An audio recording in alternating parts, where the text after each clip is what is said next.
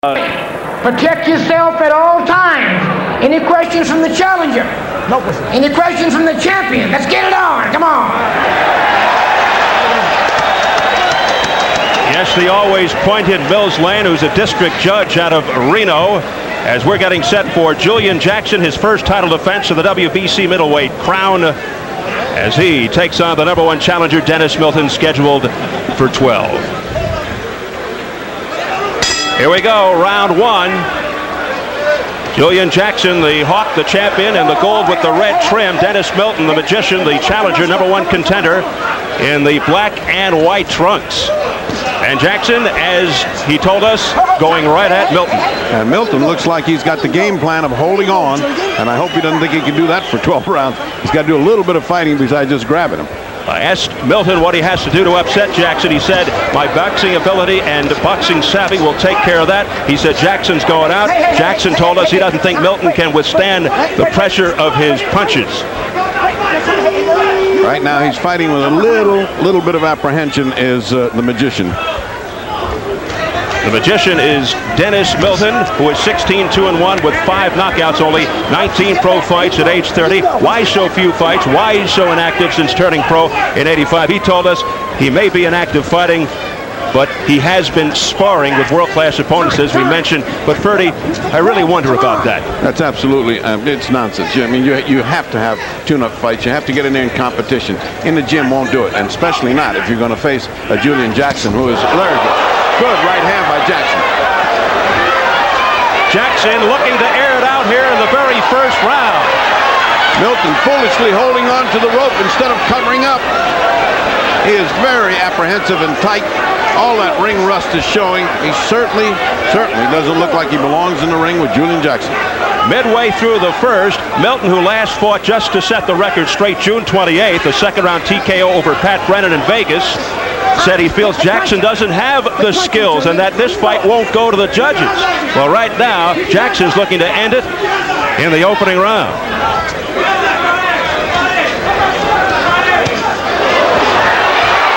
And down goes Milton.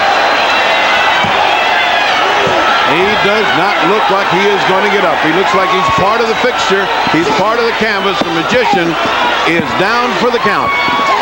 And it is all over in round #1. Julian Jackson retains his WBC middleweight championship, knocking out Dennis Milton. So much for the theory.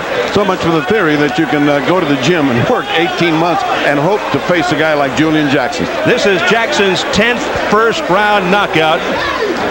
And he is now 42-1 with 40 KOs, 6-0 in championship bouts. His average rounds per championship bout, 4. This one in the first. Well, fights like that, he really doesn't have to worry about his eyesight because he didn't get hit once. And Dennis Milton is still being attended to flat on his back. Well, the precaution that they take here, and they do in New Jersey and in Florida, many states, is to leave him down, even though his eyes are open and he responds, until he's fully clear-headed. Then they sit him up, and then from there they progress to standing. His eyes are open. He seems to be reacting, so it doesn't look like any difficulty there. It's just a resounding knockout. When Julian Jackson knocks you out, he knocks you out. I mean, they could count to 100. And we feel for Dennis Milton right now. Mills Lane is hovering over him to make sure at least he's comfortable. Well, and he's in bad shape, getting up very slowly. The doctor's there, of course. They should not be in a hurry. I mean, there's no point in being in a hurry to make a guy get up. I mean, let him get up when he's nice and when you know that he has his senses about him, so he doesn't topple over again or so nothing else happens. Julian, on the other hand, doesn't look like he's even started to sweat right. Milton is on his feet, so thank goodness for that. Now they'll sit him down. Well, when a fighter fights as apprehensively as he has, anything that touches him seems to respond even more. Now let's take a look at that first shot. Boom, that right hand, and you could see the reaction was to fold. I mean, there was just absolutely, and then to grab hold. There was no concept of counter punching here or to protect himself. Now let's take a look from a different view. You see how solid it landed, and how this guy's just so tight. He's just not loose and limber. He doesn't go with a punch. It's just like hitting a bag. Look at that, boom. It's just it's unfortunate. He was too tight. He didn't get a chance to catch himself and start in his own rhythm. It's kind of unfair, but for him, because he just didn't have it to be in there with Julian Jackson. Let's see what happened at the end of the fight when Jackson, who's one of the great finishers in boxing, finally puts the quietus on the hapless magician. And there goes Dennis Milton and part of the canvas. Well, the magician pulled a disappearing act here against Julian Jackson. Well, no magic tonight. It was just a straight, hard performance by a really good champion in Julian Jackson. Let's take another look at that. The right hand that lands alongside of his face just short circuits all the neurons, and there is nothing left to keep him standing or in the conscious world. He's knocked out. Julian Jackson's mission to unify the middleweight title after WBA champ Mike McCallum meets IBF champ James Toney in December.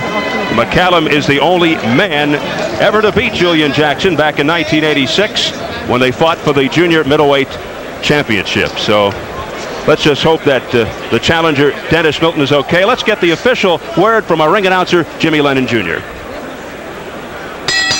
Ladies and gentlemen, we have the time. 2 minutes, 10 seconds in round number 1. The winner by way of knockout and still the WBC middleweight champion of the world, Julian the Hawk Jackson. So there you have it. Julian Jackson retaining his WBC middleweight championship, his first title defense. Out of his coat. Oh no, I got it.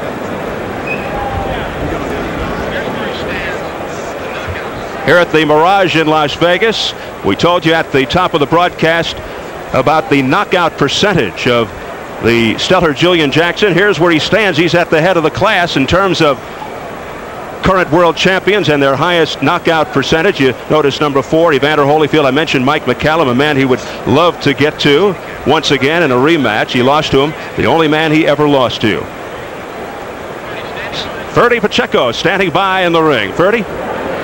Well, one of the best kept secrets in boxing. You've got this fantastic knockout record. You're a most amazing kind of fighter. When you get people finished, you don't waste time, do you? That's right. Thank you very much. But first of all, let me say, I got to say thanks to my Lord and Jesus, my Savior, Jesus Christ. I dedicate this one to him. And I also just like to thank Dan King. And this fight was dedicated to a good friend of mine that had a severe heart attack, Elroy Tatum. Tatum, this for you. Very good.